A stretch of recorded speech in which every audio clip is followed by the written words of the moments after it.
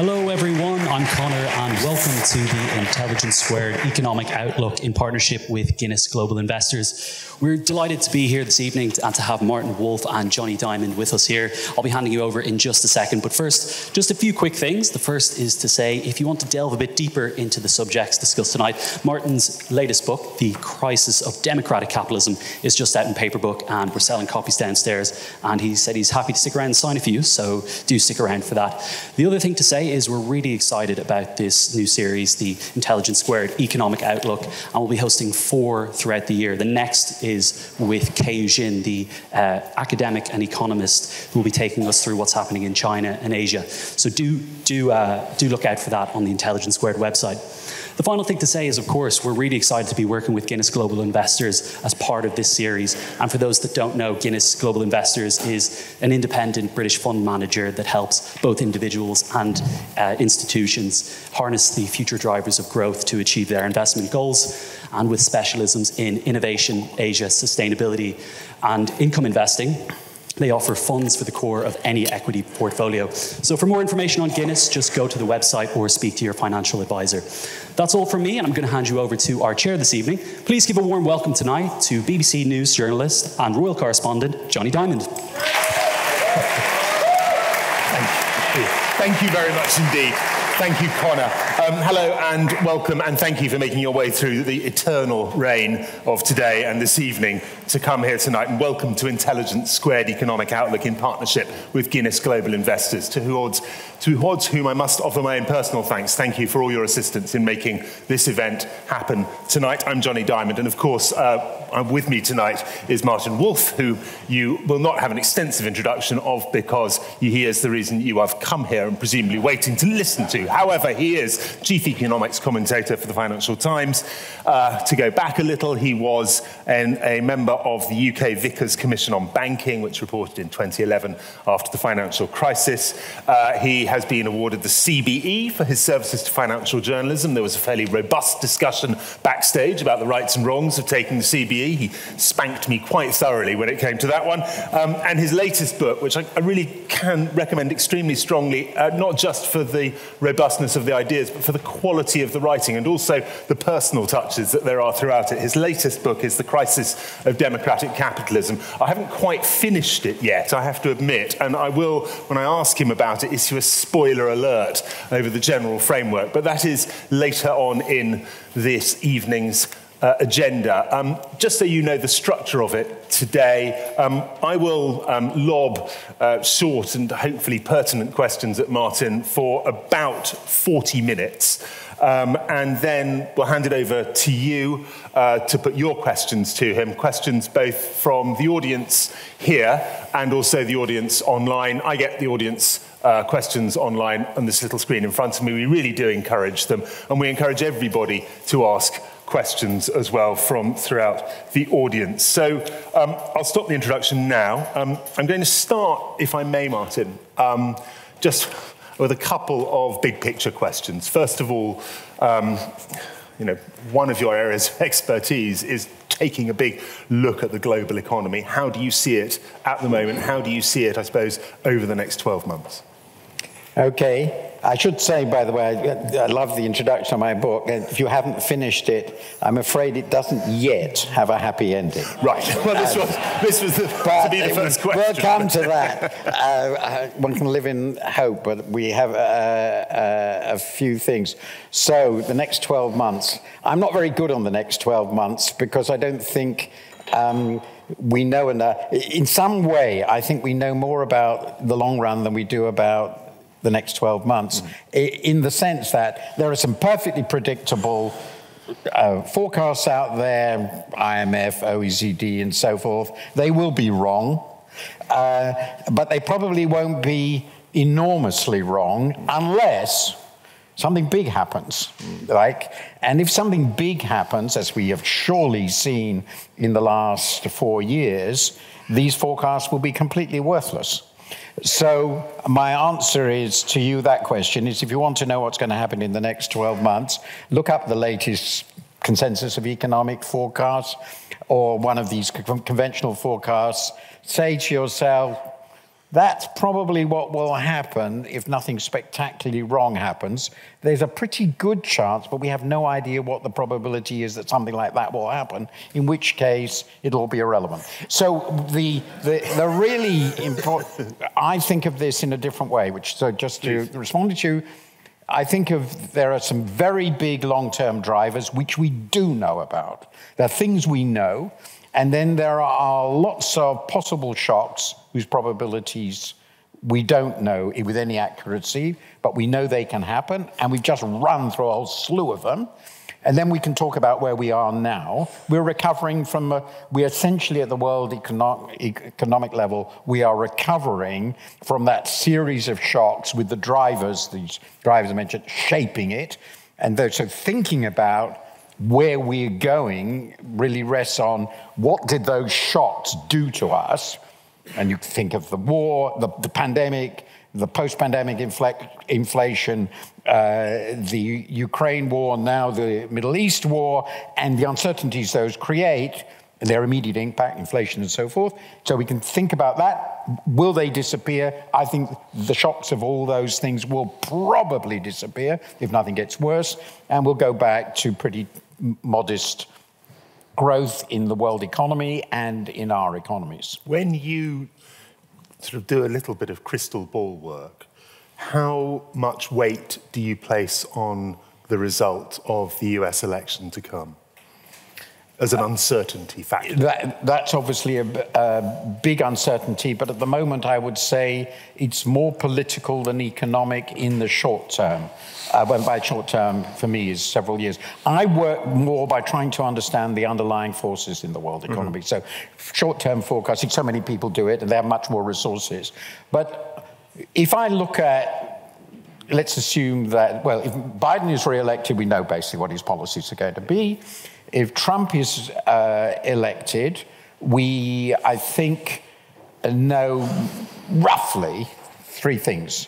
It's going to be very challenging for American democracy, which might be important in the longer term, but probably not significant in the short run. He is going to do some very big things on trade policy. That's pretty clear. And the impact of that is difficult to work out. And his fiscal policy will probably be even more expansionary than Biden's. And those are, I think, the things we know about what, from an economic point of view, what the Trump election will mean. And so the big imponderable is what a very high uniform tariff, which I think is what he's going to try and introduce, and a massive penal tariff on Chinese exports to the US, what that will do. And since we've not been in a situation where the US has done something like that since the early 30s, we don't really know, but I suspect it will be a mess. Drawing back from the global for a moment and bringing it back to the domestic, how much more exposed do you think the UK economy is to all the different risks there are swirling out there, and how much greater are the risks to the economy than they were, say, 5 years ago? I would have thought, I may be missing something, but not much more. I mean, the UK is a small open economy in this context. Everybody that isn't the US or China or the EU as a whole is a small open economy. And so big things that happen in the world will affect it. That's absolutely clear. So if we have a big tariff imposed upon us in our exports to the US, that will affect British business. It's not our biggest market, second biggest after the EU, but it would be a clearly negative shock. How big that will be for our economy, difficult to tell. But obviously, if there's any shocks like what we've seen recently, another pandemic, a war getting much more serious, a massive rise in oil prices, a collapse in world trade, anything like that, yeah, of course Britain will be affected because we're a small open economy. I mean, I talk about 5 years because I suppose 5 years ago as well, we were pre-COVID debt. And arguably, underlying finances. Well, our debt is higher than it was then. It's very difficult to say with any precision that level was perfectly manageable, and the current level is not. The big question here, which is more a longer run one, which is important, is the future of interest rates. Yeah. If we've got a debt, this is always one of my fun things, how much debt is too much? So I think net debt, about 100% of GDP or so. We'll see what they announce. I always like to point out that twice in our history it's been 250%. So British people could be right relaxed. Of course, we had a different position in the world, but you can't say this is too much. Right. It isn't. If real interest rates, however, are significantly above the growth rate, so let's assume that the trend growth of the British economy, I think the OBR is too optimistic, is somewhere between 1 and 1.5%. So let's assume the real interest rate is 2 or 2.5%, which is not inconceivable from past standards. Then what that means is if we want to stabilize the debt level, you have to run a primary fiscal surplus, which means before interest, you have to run a primary fiscal surplus, and we're nowhere near that. At the moment, we're not near that. So that would mean a lot of fiscal tightening. And that's clearly not what anybody is really planning for. So that will be very unpleasant. But crucially, we don't know what the future real interest rate, and we can discuss this further. I'm actually rather optimistic on that. I think there are this is a bit of outside consensus for you. I think there's a quite plausible argument that after this inflation period is over, interest rates start falling, that we will end up with real interest rates that are not much above zero. Right. Possibly at least below 1. Huge sigh of relief. This is not a conventional view. And the main reason for that is I don't think people have fully internalized how significant the Chinese slowdown is going to be. And therefore, in terms of the net impact on the balance of savings and investment in the world economy. And I think the Chinese are going to emerge, China's going to emerge as a very significant excess saver again, as it was in the early 2000s, in which case it's going to be very, very hard to get real interest rates so high. So this might be helpful to us. Okay, I want to come back to China in a moment. First of all, I want to talk about this sort of slew of elections that there are across the world this year. Are they important? Do they change things? I mean, some are barely elections, where no one's on tenterhooks about what's going to happen in the Russian presidential elections. But overall, do you see them as important for all the many words that will be produced about them? I think they're politically important. Without a doubt, they could change things rather dramatically on the balance between democracy and dictatorship. Which ones come to mind? Well, the two most important elections are very, very clearly India and the US. Do I need to explain why? No. In the Indian case, however, we know what the result is going to be. So we will continue with Modi's experiment, his way of governing. We know what that is. It doesn't change anything. It'll be more of the same. In the US, I think the difference between Trump and Biden, as I suggested, is not outside trade policy. Economically significant, at least in the short run. By short run, I mean during this term. I think that's right. But politically, it could be very, very significant in terms of the direction of the United States. Its role of the world could well be transformed very profoundly, affecting the future of NATO, basically, we live in the world the US created after the Second World War. I mean, we may not like that fact. I think it's better than all the alternatives, but that's the reality. If the US basically says, we don't like anything about that world, we don't like the multilateralism, we don't like these foreign entanglements, remember George Washington was very against them. We don't therefore want these alliances. We have only one enemy, that's China, and we're going to try and cut it down in a very, very big way. And the rest of you, you're on your own.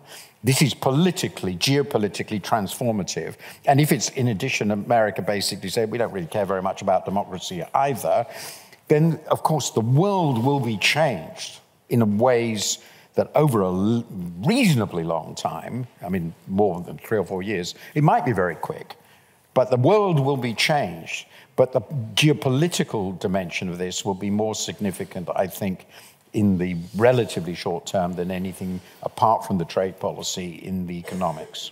Can we talk about China? I know you've just pretty much just come back from there, and you were discussing a marathon series of lectures that you were given. For a while, it was talked about China having to get rich before it got old, the demographics driving China. Is that still, as you see it, one of the key factors for its prosperity and I guess its region and the international prosperity around it? Well, first of all, it's getting old quite fast. Yeah. Chinese people are fairly healthy. I mean, one of the statistics which I still can't get my mind around is that the life expectancy of China is now slightly above that of the United States. It's pretty close, but it's above it. So they're going to be old, and while the labor force is shrinking, the population is on the verge of shrinking, and the aging very rapidly in terms of proportions, and the fertility rate is really low. Yeah. So it's sort of East Asian low. The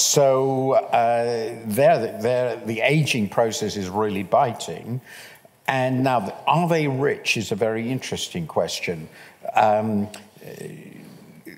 If you look at standard international comparisons at purchasing power parity, the purchasing power of incomes, GDP per head in China now is roughly 30% of US levels, which makes it, we're roughly 70% of US levels, so you can work out the ratio. So it's clearly not a high-income country. On the other, when it started off the rapid growth, it was about 2%. So it's a hell of a sight richer. Yeah. Is this something they can manage at this level of poverty? I think it's pretty clear that the government thinks they can. I mean, the one thing that I do get a sense of, nothing is ever so clear, lots obscure, but the priority that they gave to growth 20 years ago has clearly been reduced. There is no doubt. There are other objectives they have in mind. And the fact that the priority they're giving to growth has been reduced, and the opportunities, of course, have shrunk because they've got so far, means that if they're not rich enough to manage where they are now, yes, they should be able to get richer, but it's going to be more difficult, and they might not get to high income status very quickly, in which case it's too late, or might be too late to get rich as we think of rich before they get old, because they're going to be old before they get there. What of the pressures more generally from demographic change? I mean, it's not just China, it's Korea, Japan, Italy, the slew of Western European countries are looking at, if not demographic collapse, then severe stresses on the system that they've built off the back of having a fat, working demographic. Well, there are two ways out of this, neither of which, well, the most obvious one, which I think in the East Asian case will happen fairly easily, well, it's complicated, is retirement is off the table. Right. People will work much longer. The problem with that for China, which I hadn't really thought about much more than for Japan, where this is already happening, is that their old people, pretty obviously, are much less well educated than their young. So in China's case, they've been going in the last 30 years, and I didn't really think about this so clearly until I went there. They've been going through what happened with Korea, which I followed quite closely a generation ago. Their younger generation is really phenomenally well educated. And And their older generation is not. Now, the question then is, in this rapidly changing society, will there be enough jobs of a less skilled variety that the old can usefully do? I suspect the answer is yes. There's a lot of service sector jobs that will be opening up for them, but it's going to be quite tricky. But the first thing, anyway, you can do is postpone retirement, and that's going to happen all over the world. And in Japan, that's already happening to a significant degree. The other thing you can do, of course, is open yourself up to immigration, which creates lots of controversy. And I'm not going to get into the European debate. I'm pretty clear where it's heading. But I think you can safely say that the Japanese, South Koreans, and Chinese either cannot or will not accept mass immigration. And in China's case, where else could they come from at the level, the scale they would need and would still fit into their country? There isn't anybody. So that's not going to work. So the conclusion of this is the main adjustment is going to be postponing retirement. So basically you retire shortly before you die. Which is my working model, by the way. We're all very grateful. Well, it's easier doing perhaps what I do. And otherwise, you just have to live with what's going on because this fertility rate is not going to change. So it's going to be difficult, but there isn't any alternative to adjusting to it. And it will mean, of course, a very heavy burden directly in looking after their own elders and indirectly through taxes or other means, a very heavy burden on the smaller labour force. How much, if at all, does technology ride to the rescue? I mean, AI is currently spoken of in the same way that the internet was in the 90s. Vast leaps in productivity suggested as a result of it. Do you see the two coming together? Well, that would be the most cheerful view. Go on. It's very, very interesting. So I'm just generally agnostic on this. 30 years ago or so, there's been a long-standing debate among economists on the line, which goes back to a wonderful comment by the late Robert Solow, who died last year now, I suppose, who said in, I think, 87, something like that, that the computers can be seen everywhere except in the productivity statistics. I'm sure many of you must know this line. And the point is, over the last 30 years, since the early 90s, we've been constantly told about how the miracles of new technology will transform productivity. And we certainly don't see them in the statistics. It's been rather a poor period in general for productivity growth. And there are two possible explanations. One, it's really true that productivity growth is slow, or two, we're just mismeasuring it. Yeah. I think it's a bit of both, probably, but I think it's more the former than the latter. I don't think mismeasurement explains it all. Now, so we've really had rather disappointing results of this. I could go into why I think that's plausible, that really it is a disappointment, but put that to one side. We've now got this new stuff called artificial intelligence, which, by the way, isn't in the least intelligent. This is not how it works. These are statistical processing systems. Sure. Maybe this time we will really have massive labor augmenting technical progress, making them labor more productive in this way. So it will generate opportunities for the workers and economic output, and that will be transformative for the economy, in which case, clearly, in an economy where productivity growth is much higher, the beauty of that is that even if the labor force is shrinking, you might have more of so much stuff in some way that people will feel everybody can get better off.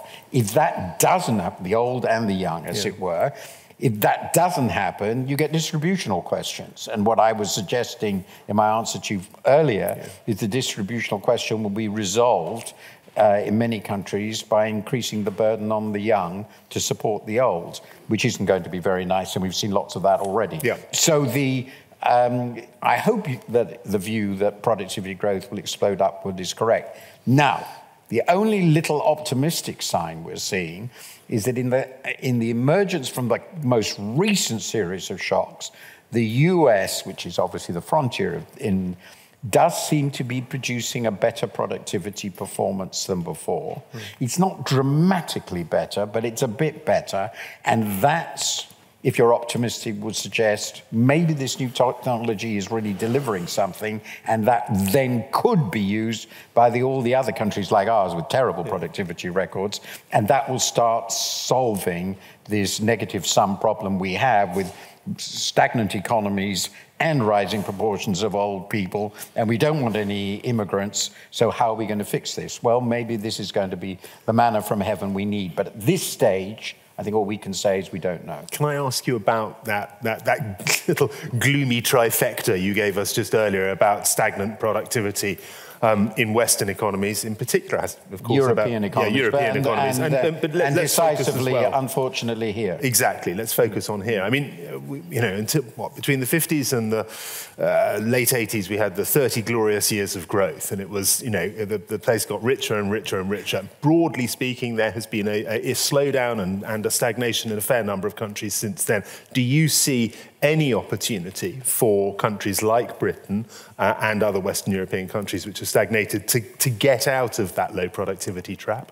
Well, the logic of the opportunity, if you're optimistic, and I'm going to put aside all the possible constraints, most notably the environmental, is, as I said, per capita GDP in Britain, Italy, quite a few other countries, Japan, Spain, so forth, are sort of round 75% of US levels. It's rough and ready. So, well, there's an opportunity to hit that. Now, there are some reasons why the US can achieve measured productivity that we will never do, because land is super abundant and they can operate with economies of scale that we simply can't. But still, we've been falling behind for a while, so relative to the US since over the last 15 years. So one would think there are some opportunities to exploit these technologies. So that's the first opportunity, catch up. We're behind. The second opportunity, as we discussed, is there's exciting new technologies, which are general purpose technologies, as they're called, which might include, though I think it's more questionable, renewable energies from the point of view of actually lowering energy costs, and some of them would, but above all in the ability to process and manage information, which is a core aspect of our economy. That might allow productivity growth to explode. And in the UK case, to some extent, I don't want to exaggerate this because we do understand some of it, the stagnation that hit us since the financial crisis has been a puzzle. So it wasn't expected, and it's still not completely clear why it's happened. So maybe with these new technologies coming along, we'll suddenly find that productivity starts improving. It's what the OBR is hoping for. But since we don't really know why it stopped, and I think that it had almost stopped, and I think this is the really big point, that once business gets used to the idea that they're operating in a stagnant economy, they base their plans on that, and that becomes a self-fulfilling prophecy. But you could be optimistic that this will change around.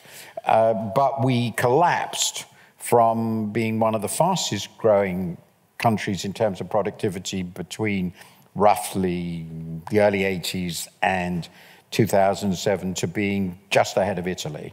And that's pretty disturbing. Can I just pick you up on one thing you made a reference to in that explanation? You spoke about environmental conditions as a constraint. Now, if you talk to politicians selling you their plans, they'll talk about all the jobs they're going to come out of the environmental revolution. You see it as essentially something of a straitjacket on the economy. Sort of standard economics, I tend to think that that the determinants of employment in the economy, of employment and unemployment, are not sector-specific growth. That is determined by, do you have a sufficiently powerful aggregate demand. You have to do that, and that's obviously been a problem with the high inflation, but presumably will pass. And you have by and large, sufficiently supportive policies to get people into work. So, to a first approximation, I would say, well, if we have lots and lots of jobs in the new green energy things, then that will be at the price of lots of jobs somewhere else, in some other sector. It's not a net. Of course, it can be sold by politicians, and if that's the only way to sell people on the idea of the climate transition, that's fine. That's what they're doing, but I don't think that's what will determine aggregate employment. The key question in terms, the argument for doing the shift is you're dealing with an externality, namely the environmental costs of fossil fuels. And that's something one ought to do, no question about it. But it doesn't, and because the externality is very damaging and we want to get rid of that. The negative cost of having a fossil fuel-based economy is very clear. But in terms of the visible and excluding environmental effects, products of the economy to the people who are consuming the products of the economy, what is relevant is the new energy system cheaper to them than the old one. And that's sort of what, and so far as I know at the moment, it isn't. It's getting closer, and it might end up much cheaper. And of course, if we ended up with, let's suppose we ended up with limitless nuclear fusion, then we're in a completely different world. But as it is at the moment, if you take the systems cost, total systems costs of the transition, we're not yet at the stage when we're going to pay, therefore, a price in the visible economy in order to get rid of an externality, which is the right thing to do. But we shouldn't pretend, in my view, because I think it's not honest, that in the process of getting rid of this very important negative externality, God, that terrible terminology, I know, the climate disaster, as it were, that we're also all going to have more stuff. That seems to me not true, at least on the basis of where we are, though we're getting closer to it. So it's not a magic wand that will both get rid of the dangers of climate change and make us all feel much better off. Let me ask you to put your hands again onto the crystal ball. And even if you don't want to come up with some numbers, what I'm interested in is what you see as the major risks to the economy in the 12 months, 24 months, 36 months ahead? The big headlines that come to you. Well, I think the big headlines follow from what we talked earlier, which are broadly geopolitics, of which I'm not going to talk about whether there's going to be another pandemic. No idea. But if you look at the other major risks out there, there are two that seem to me interesting. One is financial crisis, and the argument for why there might be a financial crisis is we have more debt in the world. That basically relative to world output than we've ever had before, and it's. But whether that triggers a financial crisis really does seem to me depend on the interest rate environment and against that. And at the moment, I'm moderately optimistic that that's going to get better. I could be wrong, but I think inflation will get better, real interest rates are going to fall. And so I'm not convinced at the moment, famous last words, that there's going to be a huge world-transforming financial crisis. I'm not talking about the banking crisis of a year ago in America. I'm talking about something really big. The second set of risks are geopolitical in the very simple sense, to come it down, a colossal trade war that basically implodes huge parts of world trade. And that is a real risk, and I discussed that already. And the other one, of course, is I think the most important ones. Ukraine war gets much worse and possibly goes nuclear. There's been a lot of discussion in the paper recently about that. China-US conflict, most obviously over Taiwan. I'm not saying there's any problem, but clearly non-zero. And at the moment, I don't think this is likely from a but I discussed this earlier, that the Middle East war spreads enormously and becomes a regional war, which affects talking about the economic. I'm not going to talk about people, and basically disrupts the flow of oil, big time. Closes the straits, damages shipping in the Gulf, and that's also a mega shock. So geopolitics, including trade wars, seem to me the most obvious vulnerability in a system because, international relations at the moment are really fraught. And if, to take one example, Trump comes along and says to China, you've got a 60% tariff, and the Chinese say, okay, this is war. This is an act of economic warfare, and we're going to retaliate in the following ways. That starts triggering both trade effects, other economic effects, massive increases in uncertainty and possible conflict. And that sort of reminds one of what happened in the 30s. Okay.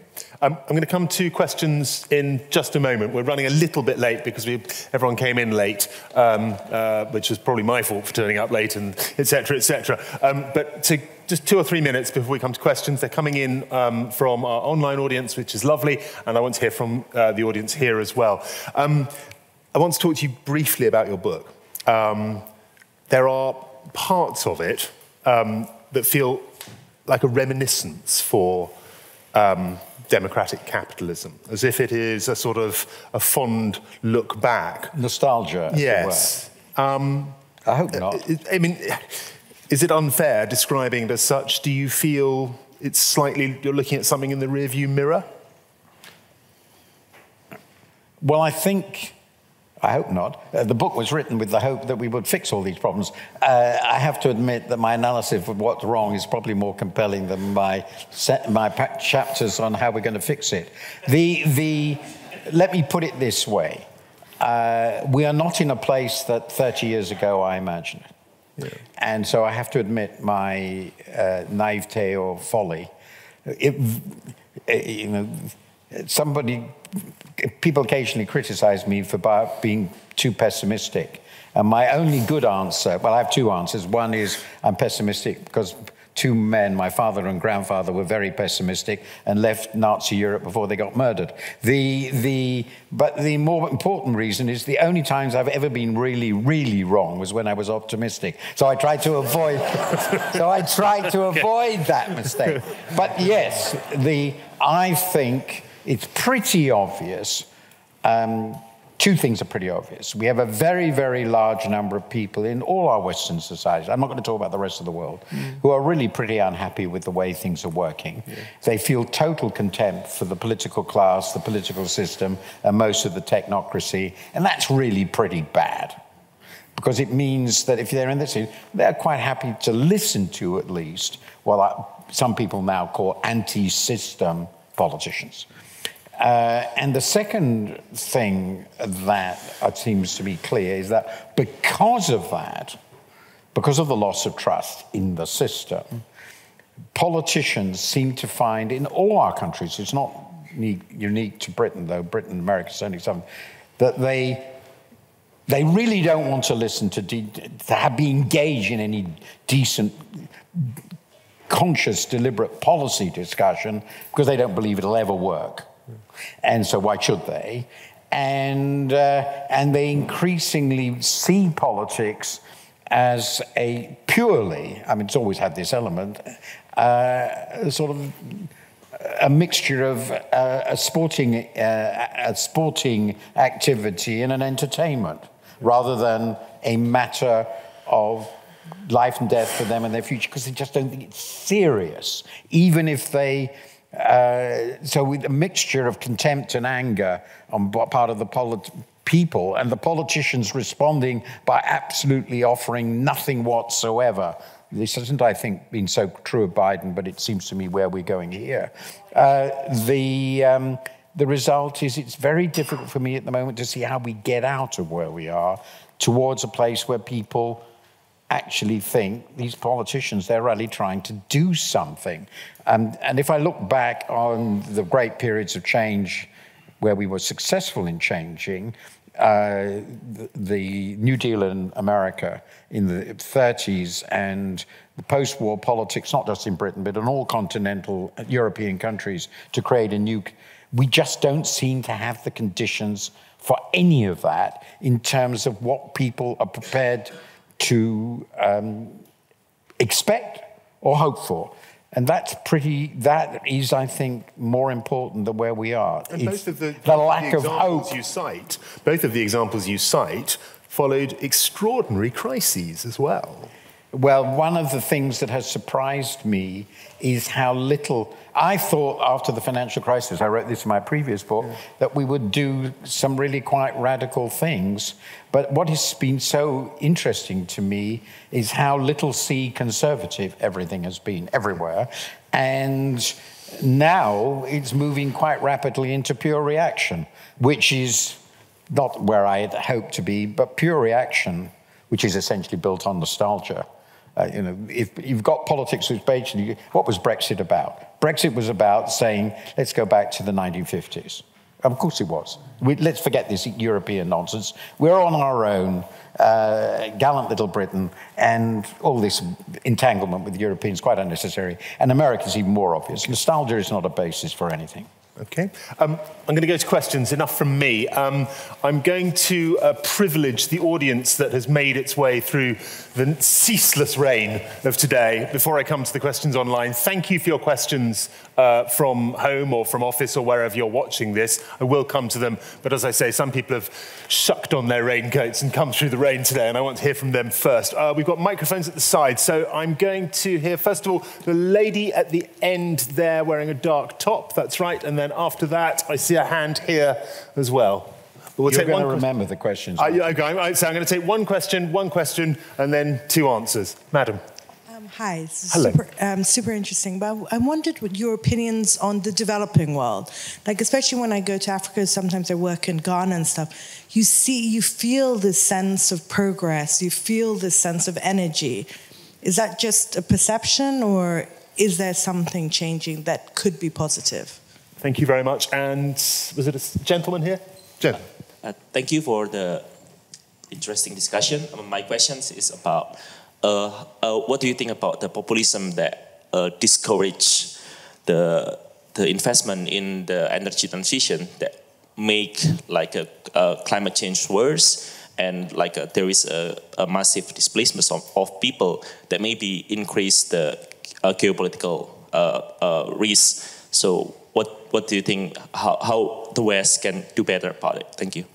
Thank you very much, sir. Let's go first to the lady's question about the developing world and whether you sense a shift, a sense of new energy in again, a phrase that covers an enormous amount of territory. Okay. Well, I started my career, no, you didn't mention, I started my career at the World Bank back 10 years, back in, so long ago that I shouldn't mention, it's embarrassing. And so I've always thought development is, in some sense, the great challenge. The answer I would give at the moment is it depends what part of the developing world you're looking at. So if you look at East and South Asia, East, Southeast, and South Asia, which is roughly half the world,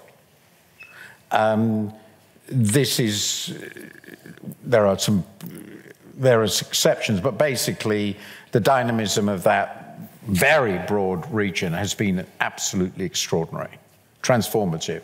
It's one of the great shifts in the world, and these countries, I think I'm including here Indonesia, all the Southeast Asian countries, Malaysia and so forth, obviously China. I don't need to talk about South Korea because it's now a developed country, Vietnam, on to Bangladesh, India. The one country which is a rather striking exception in this very broad is Pakistan. So that's a sensational success. And since it includes half the world's population, it's the biggest economic story of my lifetime. It's a very, very famous Swedish economist who got a Nobel Prize called Gunnar Myrdal, wrote a book in, I think, the late 50s called Asian Drama, which I read, not the late 60s. And he basically said Asia is not going to work. And Asia, my God, it has worked. Unfortunately, South America has on the whole been a disappointment. There's not been much catch-up there. I can discuss at length why, but that's a reality. And one have to say that after a period when things look better, the story in Sub-Saharan Africa is concerning. And there are a whole slew of reasons for that, which I can't go into now. And that's very, very important because that's the region with the youngest population, the fastest growing population. It's going to be a quarter of the world's population by the middle of this century. And so I regard Sub-Saharan Africa, which I worked on for the World Bank, as a fantastic question mark and unbelievably important, by the way, particularly for Europe. And the Middle East, apart from the Gulf states and one or two others, is rather disappointing too. So I would say it's a very, very mixed story. We could have a long discussion of why, but the Asian story is the most extraordinary economic story, and at the core of it is, of course, China and now India. So, and I don't need to explain why they're important. Okay, this gentleman's question, I think, was about constraints on environmental investment, and what you made of them, and whether or not the West needed to do more. Yeah, yes, I think that I understand the question. Well, the basic answer is a necessary condition for environmental investment, if you're talking about private sector investment, it's going to be a public-private partnership. We know that everywhere, is you need predictable, certain, intelligent, carefully constructed policy. And it's rather hard to, I've written about this for 20 years, it's quite hard to find that. I mean, policy making had been at multiple levels a mess. And as long as that's the case, it's pretty difficult for investment at the scale needed to happen. And the scale needed is amazingly large in the next 10 years or so, if we're going to get anywhere near these targets, and it's not happening. And in this country, unfortunately, after quite sensible and ambitious start about 10 years ago, though, we are backsliding very, very rapidly. So the US has half a policy, namely investment subsidies, but it doesn't have a policy which will deal with the demand side transition. And this ignores what is, I think, you're focusing on the West, I think you were focusing on the West. Remember, more than half the emissions in the world come from emerging and developing countries, and it's not just China, and all the growth. I'd like to say you can fix the problem in the West, it will make no difference, except in the US, which is important.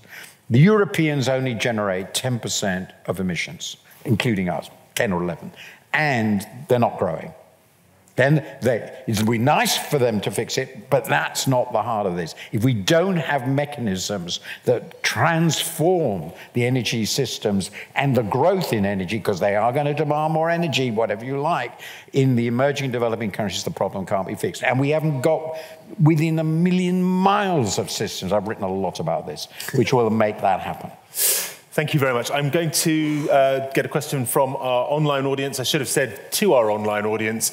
You can ask a question by clicking on the Q&A button underneath the video screen and then press send. But we've got some in. I want to come back to home. We've got a question here. What advice would you give Sir Keir Starmer if he wins the election later this year?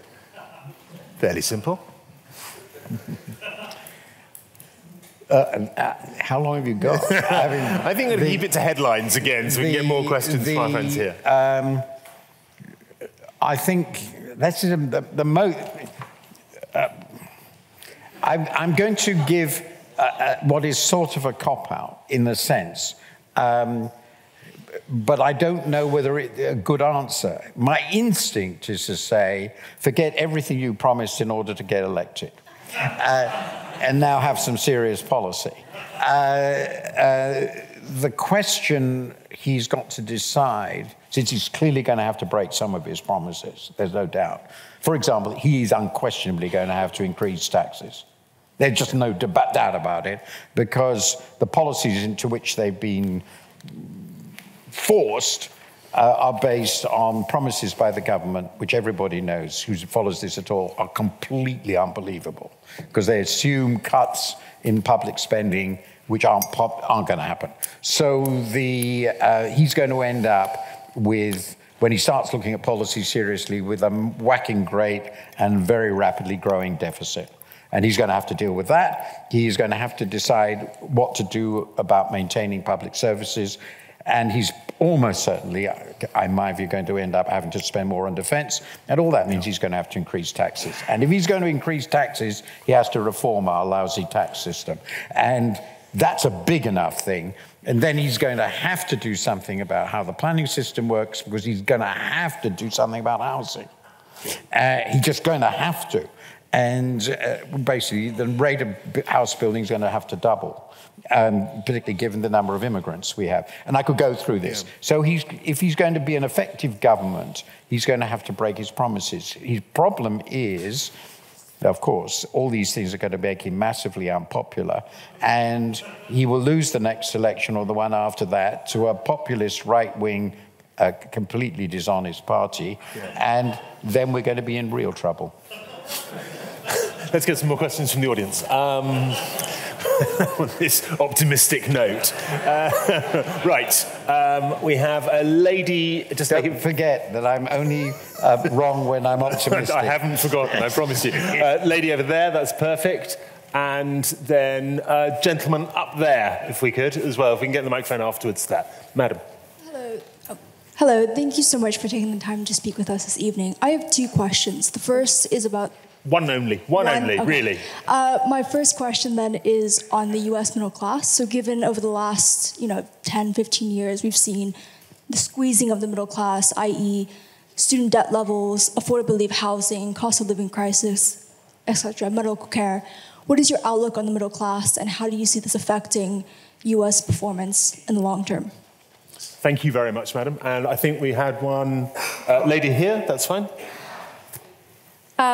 Given the UK economy is so dependent on what happens globally, both economically and politically, how effective is the role of the MPC in manipulating the base rate to stabilise our economy? Excellent, thank you very much. Monetary Policy Committee there. We'll address the lady's question first of all, I think, on the squeezing of the middle class, I think, in particular in the US. Was that just about the UK or more broadly? I wasn't clear. So it's primarily about the US? The US. About the US primarily, yeah. Okay. Okay. Of course, they mean different things, don't they? Because the middle class in the US is what we generally refer to as the working class here, or the well-off. The Americans' actually concept of the middle class is statistically relevant, while the UK's version of the middle class is just laughable. So let's go with the US then. What we think of the middle class is really the bulk of the upper class. But just because we still think we have a functioning aristocracy, and that's the upper class, and everybody else is the middle class, and that's economically absurd. So the Americans are the middle. The American evidence suggests that what they call the middle class has been doing somewhat better in the last decade or so, since the recovery from the crisis, and certainly better than here. We've had long-term stagnation of median, which is the definition of the middle class, a median household income. We've had the longest period of stagnant median household income in this country since, not only since statistics were counted, but even retrospectively counted. So we really have had a bad period. And the cost of living crisis has been particularly severe here because it was also a terms of trade crisis, because the price of our imports rose relative to our exports, which was very significant. So it's been really severe here. In the US, growth has been stronger, productivity growth has been stronger, and the big squeeze on and the rise in inequality and the squeeze on the real incomes of the middle was earlier. That's a complicated story, but it was earlier. So they're slightly different stories. Ultimately, the determinants of the real incomes of the middle of the income distribution depend on two things: how fast aggregate productivity growth is, real output per head, therefore, and what happens to income distribution. In the UK, income distribution does not appear, I think, to have got worse since the late 80s. The big shift was in the 80s. But productivity growth has collapsed. So everything depends on productivity growth. The cost of living crisis associated with the terms of trade shock following the Ukraine war is now past. That's basically past. You can see this with gas prices. So it's productivity growth. In the US, it's also distribution, but at the moment is not so much of a problem. So in the US, there's a reasonable chance, if things continue as they are now, that the middle class will be getting better off. That won't close the fact that the US is a highly unequal economy, much more unequal than anywhere else in the West, but there the prospects look better simply because productivity growth looks much stronger and employment growth is very strong. So I'm a bit more optimistic about the US and a bit less optimistic than the UK than I would have been, say, 15 years ago, because things have changed since then. Thanks very much. And the question came from the lady at the side there about... the MPC. The MPC, the Monetary Policy Committee. The answer is, we're obviously subject to global shocks, and the sort of shocks we've experienced recently are very powerful global shocks. So the inflationary process was clearly global, and it affected us. But that's quite an exceptional period. In general, we do have a currency of our own. So we do have a monetary area, which is the sterling area. And the general experience is inflation within that area can, to some extent, be managed on its own, to some extent. But the costs of doing so can be very high. I mean, essentially, you're relying on what you do. The most obvious lever for making your monetary area independent of what happens elsewhere is the exchange rate. And monetary policy that works via the exchange rate in either directions can create some very large sectoral problems. So my answer to you, to a first approximation, is yes, we do have policy autonomy, but unfortunately, using it is very difficult and costly, and if we have a very large global process of the type that we had post-pandemic, there's no real way you can avoid it. The fortunate point is everybody is disinflating at the same time, so if the Bank of England does too, we're no worse off than anybody else. Thank you. I want to get some more questions here. 3 questions in a row, if I could. Lady right at the front. We can get a microphone to her. Gentleman there after her, and then... here we go. Very, very good stretching, sir. After you, afterwards there. But first of all, you, madam. We'll take 3 questions, then get the answers. Thank you so much for the talk. I'd just like to ask about the role of the semiconductor industry in the global economy. It's kind of been a bit of a spotlight in terms of things like, the US-China sanctions, but also the role of Taiwan in kind of geopolitical relations. It's also driving, AI growth and the tech industry. So for you, what is the role of semiconductors going forward and various regions within that kind of development? Thank you very much. And sir, you here? Thank you very much. We'll pass this microphone swiftly, and then we'll come to you, sir, afterwards. Thank you, Martin. My question is actually, you've talked about some pessimism on Trump coming back to power in the US. Can you put a percentage on Trump coming back to power? Can I put what? A percentage. Percentage odds. Yeah. Okay, we'll try for that. And sir? So I try to keep it simple. Ukraine and combined export finance budgets, if you look at export finance budgets across G7, G20, CIS, even ex-Russia, these alone would probably fund the war and solve problems Georgia, for example, at the moment is about $3.5 billion just for the UK, although we're obviously not going to deploy it because of the war. So why are we not deploying and utilising export finance in and around the Baltics and Ukraine to help solve these problems? Thank you very much indeed. First question, semiconductor industry. I'm going to ask you to keep it relatively brief, sir. Okay, relatively brief. Relatively. It's really important. It's the basic raw material of our economy. It's spectacularly dynamic. I discovered that Gordon Moore, his famous Moore's law, and that's the thing, predicted that in his famous article in '65 that in 10 years the number of transistors per chip might conceivably rise to 65,000. I think I've got that number right. And I just looked the latest, and it's now 135 billion. Yeah. That's quite impressive. It's a strategic industry, so it's at the center of superpower rivalry. The US has decided it doesn't want China to catch up.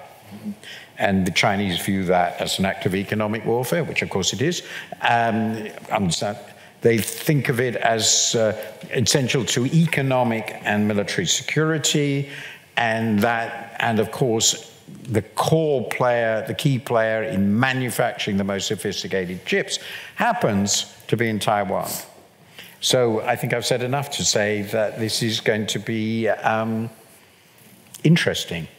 And the US is trying to get, this is the last thing, to get the Taiwanese TSMC to produce in America. And my understanding is this is not going well. Okay. Now, we need percentage odds on Donald Trump getting back into power. And I want to add one on, if I may, which is from the online, coming online. The US stock market boomed under President Trump. Would you expect a second presidency to have the same effect? But first, your odds on Donald Trump getting into power. Well, the US stock market is booming under everybody. Right. It's booming pretty well under Biden. Yeah, I actually think it's quite plausible because he's going to cut taxes on business, and that will affect profits. If you think the aim of politics is to raise the stock market, he's probably quite good.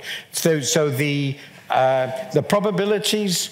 Now, I'm going to be really heroic, but of course, I can't be wrong here because it might well be that my odds were right. And just, So my odd is 6-4 against Trump. I believe that people are wrong in assuming he's going to win this election. Now, it could turn out to be, as I said, these are the odds. And even if he wins, that doesn't prove my odds were wrong. What it proves is, what would be interesting is if we could rerun it 1,000 times, then that would be quite interesting, but we can't. The key point is Trump is a very divisive figure, obviously, and it will be a very passionate election, and there will be clearly a very large number of passionate supporters. There's no doubt about that. We know that even in the Republican Party, a very significant proportion are not voting for him. You remember that. He's really passionate support, He's something like 25%, maybe 30% of the American electorate. And then you've got the people who will vote for him opposed to others. But there are a lot of people who are equally passionately opposed to him. And then the question is, will they come out? Will they vote for Biden? We don't know. But I think actually that it's quite plausible, if you look at what happened in the midterms, in which the Republicans were expected to do rather well, that a lot of people will come out against him. So I think he has a fair chance of losing. But, of course, that doesn't mean he won't win. It's quite plausible. And our third question came from the gentleman at the side about export finance budgets for the Baltics and for Ukraine. I'm not quite sure what you mean here. So I apologize for that. Ultimately, the Baltics are a different problem. So I'm going to put that to one side because it gets complicated. I mean, essentially, the money that goes, I mean, notionally, the money coming from Europe is supposed to be loans. They can't be repaid unless we extract resources from the Russian assets we've seized. Conventional export credits, which are supposed to be commercial, don't seem to me to work in these circumstances because we have no idea what the economy at the end of this will look like. Ultimately, when you're dealing with a war and the finance of a war of indefinite duration in an country being as damaged as this, any commercial type of operation, which is what export credit guarantees are supposed to be about, that doesn't make sense. This has to be seen as on-budget support by us. In my view, is that the assets that we have seized from Russia should be used ultimately as part of the way of rebuilding Ukraine. But maybe I misunderstood the question, but that's my answer. Okay, we will push on. Thank you. We've got about 5 minutes more because we started late. We're going to end a little later. So a couple more questions, if I could. I've got a gentleman at the back there. Thank you.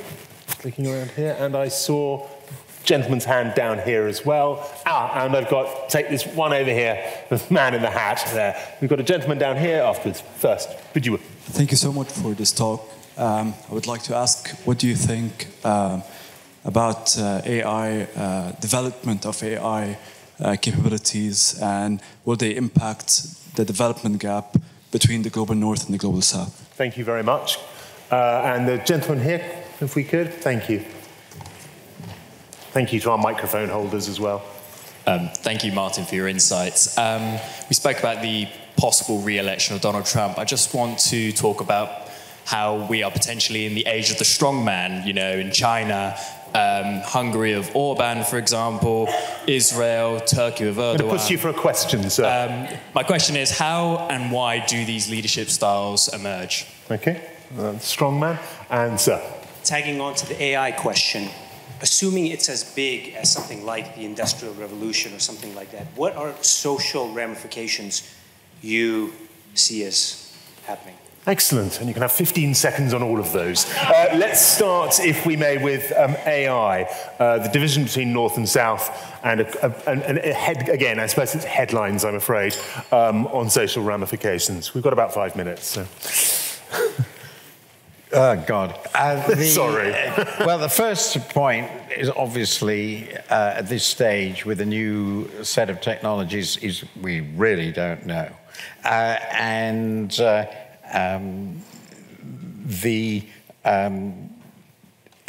real difficulty is they're going to affect so many different aspects of the economy and society. I suspect that economically, the most important, and this I think is beginning to emerge, benefits arise where the AI and human skills are complementary, non-substitutive, in which case its effect on the relative benefits to developing and the high-income countries is rather ambiguous. Pretty obviously, because in this situation it will depend on the ability of people in the developing world to use the technology really effectively, the complementary side of all this. And it's not clear to me that it will be decisive in shifting the competitive advantage towards either side. There is the possibility that it will, that's the first approximation. So I think at this stage we don't know which side will be most benefited from it. It might lead to very large shifts against them. semi-skilled people, not the highest skilled people, in the middle of the income distribution, middle of the skill distribution. That seems to be the most plausible, but that could affect both of these sorts of economies in quite powerful ways. So I don't think it's really clear how it will affect it, and nor is it clear what the net job effects will be. I think, to me, the more obvious things is in other areas, media, politics and all the rest of it. So at the moment, I think it's not clear. That's my view. So tagging on from media and politics and the rest of it, the question from the gentleman, which could be a subject of an entire evening, about the social impact. Is it something that you spend a lot of time thinking about, the social impact of AI? I mean, as an economist, as someone who thinks about liberal democracies. Yes. I think it seems to me plausible that it will further transform our media in very profound, possibly in very profound ways. Increasing greatly the ease with which fakes of various kinds can be passed on, and particularly societies with relatively open media, that could be relatively destructive. So I'm worried about that. The information infrastructure of a democratic society is quite a big thing. Of course, if it does turn out to devastate a lot of medium-skilled, middle-class type jobs in service sectors and so forth, that will also clearly have very, very large social effects, further magnifying things that have already happened. But I think it's not clear to me that we have a real sense of how big these effects are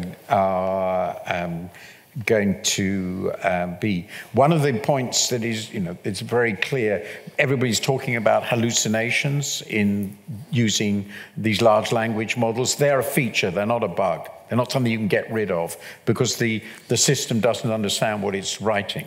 And that means that serious people doing serious things can't rely on it. And that, of course, then raises the question, well, what happens if unserious people doing serious things rely on it? Then we're going to have a number of rather serious catastrophes. And I wouldn't put it in any of these systems in charge of managing airplanes in the sky, for example. So we'll have to see how it's used. Okay. And we don't know. Our last question came from a gentleman here about the rise of the strong man, which I know you've spent a bit of time. Yes, well, that brings back to the strong man and strong point. woman, I should say. Well, it's mostly strong men. Largely. That sort of vile phenomenon actually tends to be masculine. Now, well, you can think of this in two different ways. One is, I've thought about this a lot. Okay. If you look at human societies, from what we know about, there is a very strong tendency for them over history, I'm talking about thousands of years, to be governed by strongmen. We call them kings or conquerors or, absolute monarchs and tribal chieftains and so forth. So maybe that's sort of what human beings want, which is terrifying. And the real exceptions are open democratic systems of any kind. And so we're just going back to what is quote unquote normal. That terrifies the wits out of me. And what I think of, God, I really don't want to get here. This is a debate I have with my wife. Yeah, as I say, do you think fascism is the natural state of humanity? Question from me. So that's the first. The second thing is, if it isn't, people have to believe that deliberative, conscious processes of political debate and argument of the kind that are central to the idea of democracy, the idea of citizenship, is something that they believe in. They feel they themselves are engaged in it, and they feel that politics is responsive to this, and that the debates themselves are meaningful.